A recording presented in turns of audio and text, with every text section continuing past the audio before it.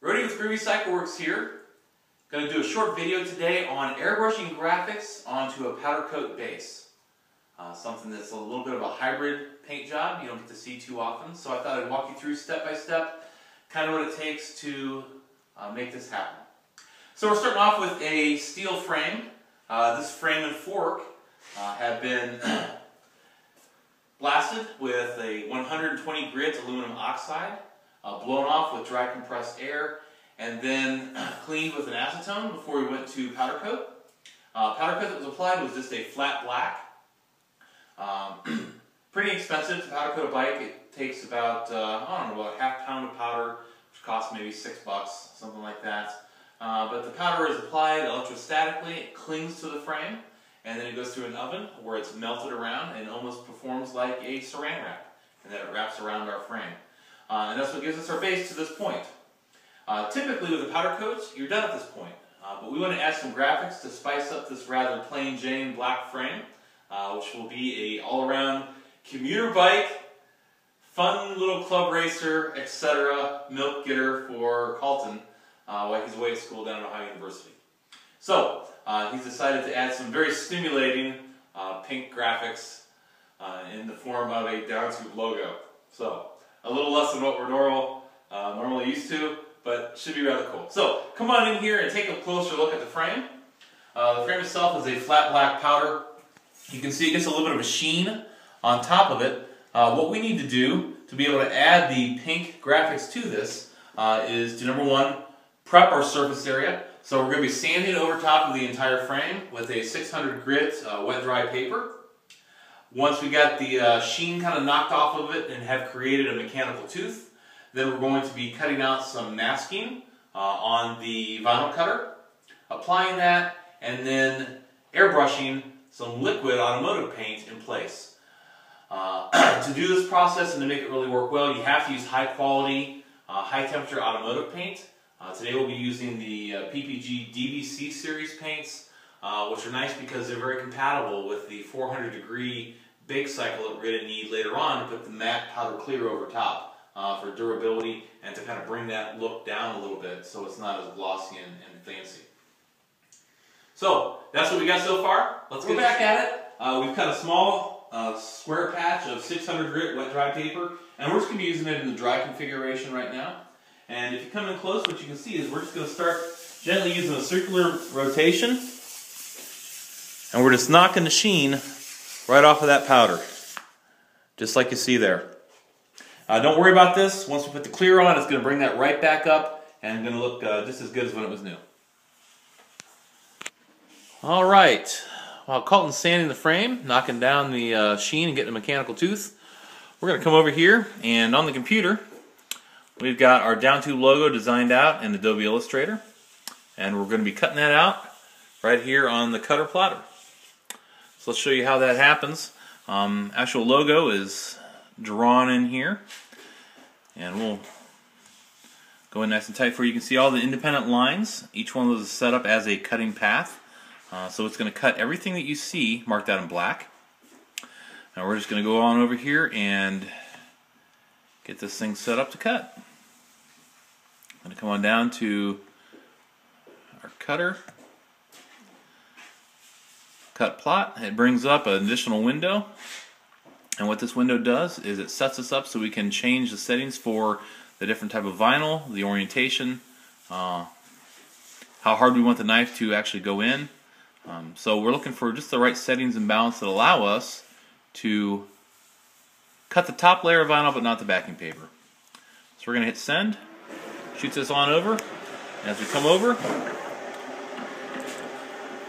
we can see this Graph Tech cutter starting, and it moves very fluidly and fairly quickly through our logo design. Alright, our design is out of the plotter.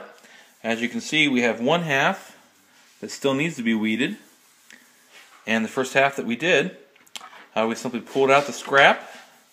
There's all this little stuff right here, using a small pick and meticulously just pulling out everything that we want our pink to show through. The rest will become a positive mask that will be applied to our down tube and will block out the paint, leaving black behind. Okay, we have our graphics weeded, and I've applied a transfer sheet, which is just a sticky paper that will help pull our graphics off of the sheet and allow us to place it onto the frame. Let me pull this up here, you can see, shining through the light. The lighter color there is what we're going to be painting through, which creates our positive mask. Now the other thing we've done is I've sized it up on the frame.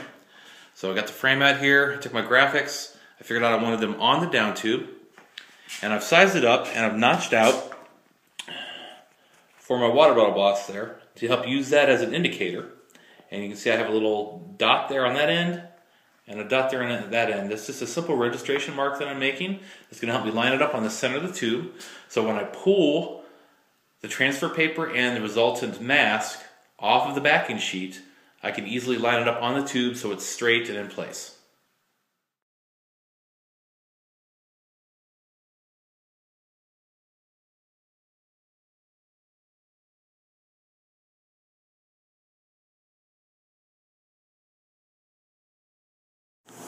Alright, we have our pink paint that we're going to use, highly reduced. Has a lot of DT860 reducer in it. That's to help burn into the base layer of the powder coat, as well as keep it nice and thin. That way we can atomize it well and lay down very thin coats onto our positive masking without having a palpable edge or buildup when we're all done. Now load it up into a Iwata HPC Plus air gun. A really nice airbrush because it gives you good detailed control over a wide or broad range. So good stuff. Let me throw on my mask and we're going to lay down some paint. One of the things we want to do is we want to make sure that our masking is pressed down nice and flat, that we have no lifting or bulging on our edges. That way our paint doesn't find its way underneath. And then the attitude of our airbrush is going to be directly perpendicular to our tube. That way we ensure that we're shooting straight down onto our mask and not underneath to lift up and get paint to creep.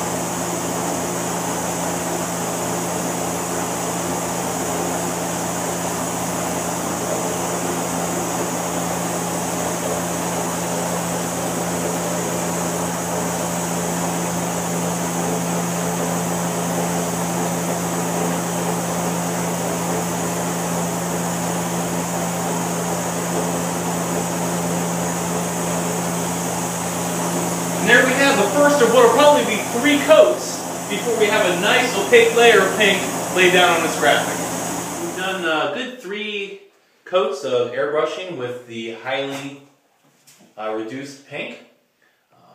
It allowed us to go on pretty smooth. So we're happy with the final result. What I'm going to show you now is how to remove our masking. You can see what we've done is we've just gently taped up around the area that we've been working on.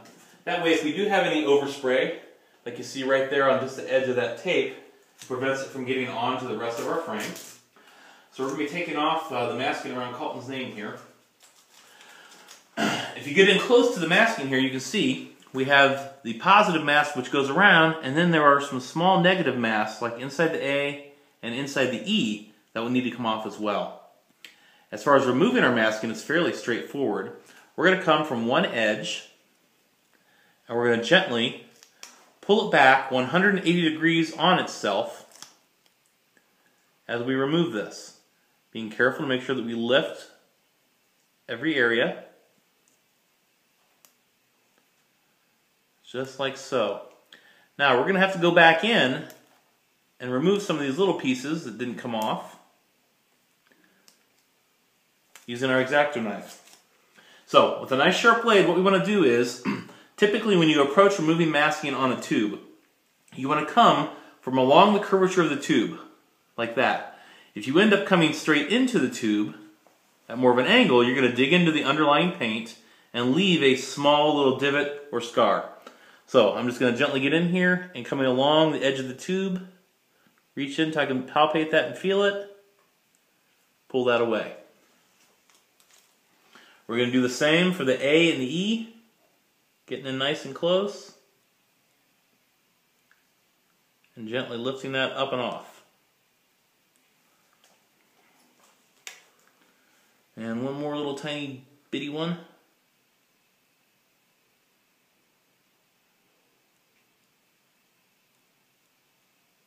And he didn't want to come with us.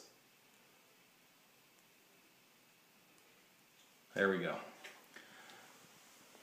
Simple brush over with a paper towel. We'll take along any lifting edge that we still had, knock it down so it's a nice smooth transition. And that's how we're going to handle removing the masking from the rest of the frame as well.